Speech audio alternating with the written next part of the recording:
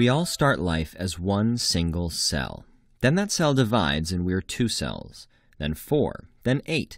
Cells form tissues, tissues form organs, organs form us. These cell divisions, by which we go from a single cell to 100 trillion cells, are called growth.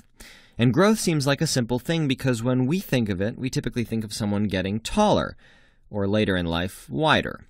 But to cells, growth isn't simple. Cell division is an intricate chemical dance that's part individual, part community-driven. And in a neighborhood of 100 trillion cells, sometimes things go wrong. Maybe an individual cell's set of instructions, or DNA, gets a typo, what we call a mutation.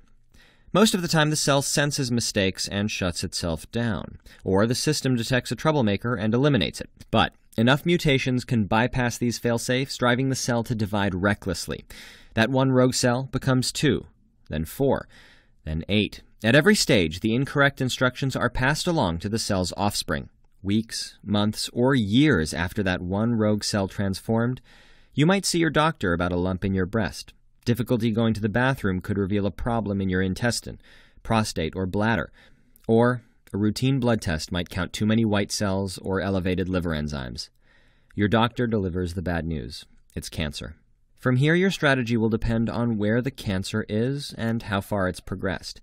If the tumor is slow-growing and in one place, surgery might be all you need, if anything. If the tumor is fast-growing or invading nearby tissue, your doctor might recommend radiation or surgery followed by radiation. If the cancer has spread, or if it's inherently everywhere like a leukemia, your doctor will most likely recommend chemotherapy, or a combination of radiation and chemo. Radiation and most forms of chemo work by physically shredding the cell's DNA, or disrupting the copying machinery. But neither radiation nor chemotherapeutic drugs target only cancer cells. Radiation hits whatever you point it at, and your bloodstream carries chemotherapeutics all over your body. So what happens when different cells get hit?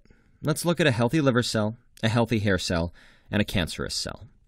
The healthy liver cell divides only when it's stressed.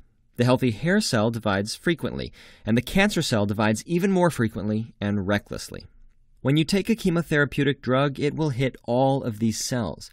And remember that the drugs work typically by disrupting cell division, so every time a cell divides, it opens itself up to attack. And that means that the more frequently a cell divides, the more likely the drug is to kill it.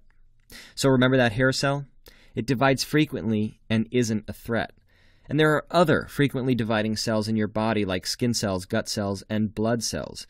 So the list of unpleasant side effects of cancer treatment parallels these tissue types: hair loss, skin rashes, nausea, vomiting, fatigue, weight loss, and pain.